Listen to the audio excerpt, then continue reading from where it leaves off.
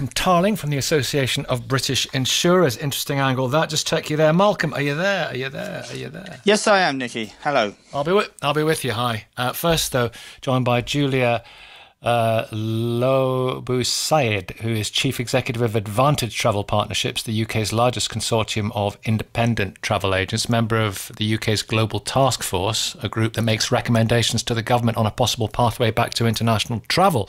So, Julia, good morning to you. How are you doing? The Prime Minister's playing down expectations. Rachel was talking about the green, amber and red list. He's playing down expectations that a significant number of destinations will be on the green list on May the 17th. What do you think about what's coming down the line?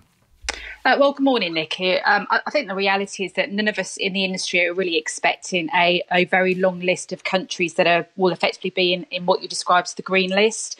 And a cautious approach has always been something that we expected. So we're not expecting a long list, and certainly expecting for the foreseeable future, well, certainly as we reopen on the 17th, as you said, just for England, that there will be fewer countries on that list. But it's also worth mentioning that it's green. It's not green in the sense of what we normally associate a traffic light to be.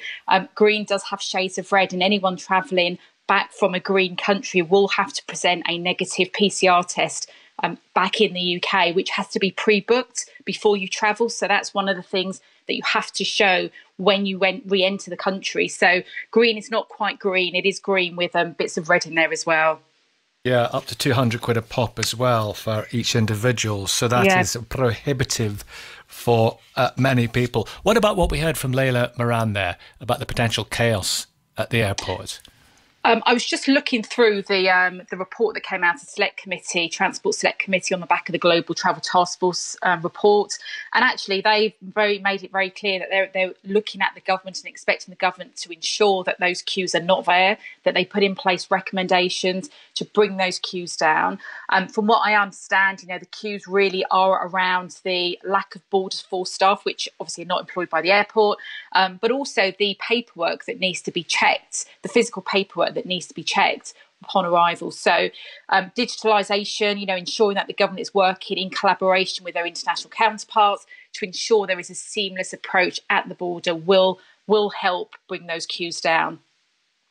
Of course, the EU have made this announcement that they want to encourage travel. Countries within the European Union need that travel industry, vital to those economies. But they're saying people should be able to travel to EU countries if they come from countries with strong vaccination campaigns and low infection rates as well.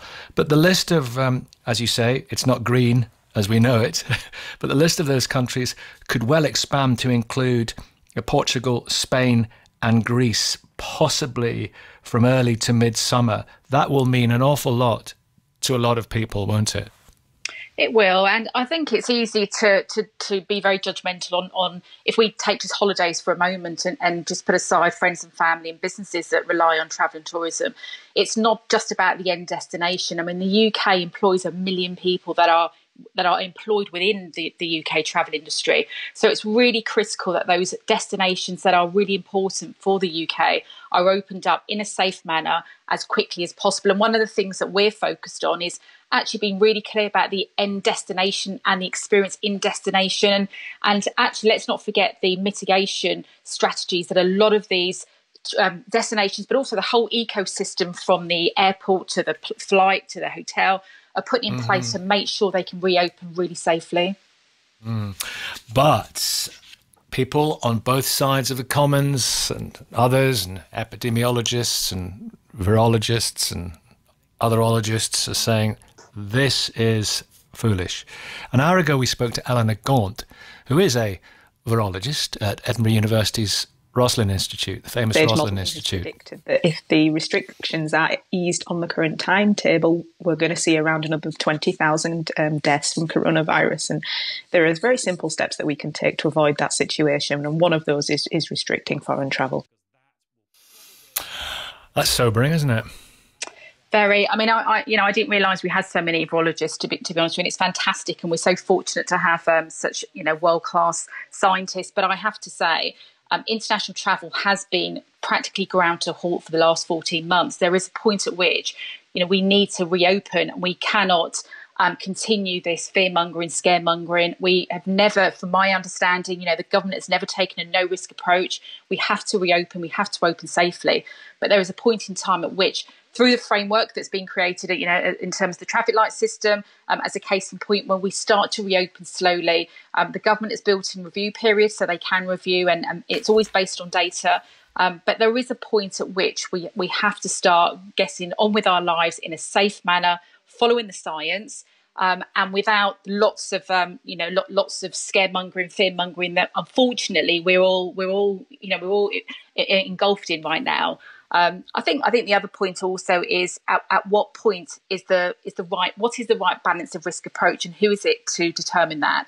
I've worked with the Global Travel Task Force. I've been involved in some of the meetings, and actually, even the great thing there is you've got lots of different experts all coming together for the common good. However, the report goes away, and you're not involved in coming back with a recommendation. So one of the things that the industry really, really wants is to make sure they're working really closely with government to ensure that we can do exactly this, and it is open up safely, mitigating risk, and be part of the process all the way through. Different voices from government, different thoughts and nuances, and also from the scientific communities. That was modelling, and one person's fear-mongering is another person's measured scientific modelling. So that conversation goes on. I just wonder, we got Malcolm Tarling, as I mentioned, talking about the insurance situation. I just wonder if you've got anything you would want to ask Malcolm from the Association of British Insurers, Julia, from your point of view. I think the morning, Malcolm. I think the whole process for international travel, and we focus today on the scientific advice and on the traffic light system, but it is so incredibly complex, and there are so many other parts of the jigsaw that need to align together, such as FCDO advice, which I'm sure Malcolm will know a lot about. We need to make sure the FCDO advice is aligned to the traffic light system, because otherwise we'll stand a risk of having countries in a green traffic light setting, but it's not aligned with the FCDO advice, which then means your insurance won't cover you. And the FCDO advice pre-COVID was there to, as a travel advisory, not actually against mutations and variants, but it was there to obviously ensure and guard against putting in place advice for consumers travelling, against other measures. So we're now in this melting pot where FCDO advice was a blanket travel advisory. And if you go against FCDO advice when you're travelling, your insurance won't cover you. So, I'd really love to hear Malcolm's view on that, and whether he's been involved in any discussions to ensure that can align, and what consumers should be looking out for. Yes, thank you, Julia. Yeah, it is a complex picture. It is a rapidly changing picture, as we know. And you're absolutely right. If you travel against government advice, you are likely to find that your travel policy is going to be null and void. As far as travel insurers are concerned, they will expect you to be complying with the government requirements from the green, amber and the red traffic lights. And providing that you are doing so, and providing that you are not travelling against government advice, and that's why the two have to be aligned, that's crucial, as Julia said, then your travel insurance will operate in the normal way.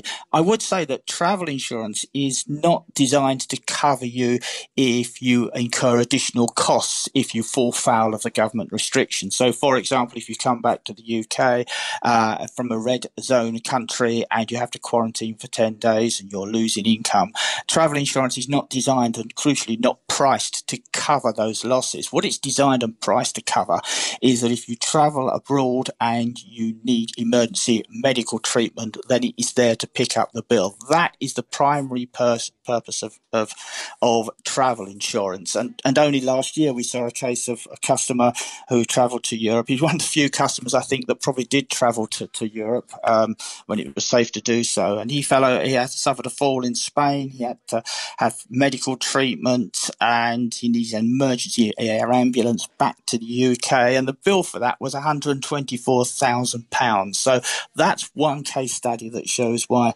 once travelling resumes in whatever form it does to Europe and beyond, that travel insurance for people is going to be as essential as it ever was. Wow, what a bill. So just finally, these things can turn on a sixpence. What if a new variant emerges, rears its extremely ugly head very, very quickly, and somebody's just got out there and thinks, well, you know, this country has become on the red list all of a sudden, and I'm going to stick it out here just for a few days before I come home, but then I will have to pay for quarantine at a government-approved hotel. What would the insurance policy be in that scenario? And there will be many more scenarios. There will be many more scenarios that will be tested, I'm sure, in the coming months. In that scenario, your travel insurance is unlikely to cover you for quarantine if the traffic light system changes while you're over there. But if you are over there and the worst happens and you suffer the COVID-related illness, then your travel insurance should operate in the normal way. So travel insurers are not going to leave you in the lurch. Thank you very much, both of you. Useful and informative. That's what we do, and that's what you both did. Julia and Malcolm. It's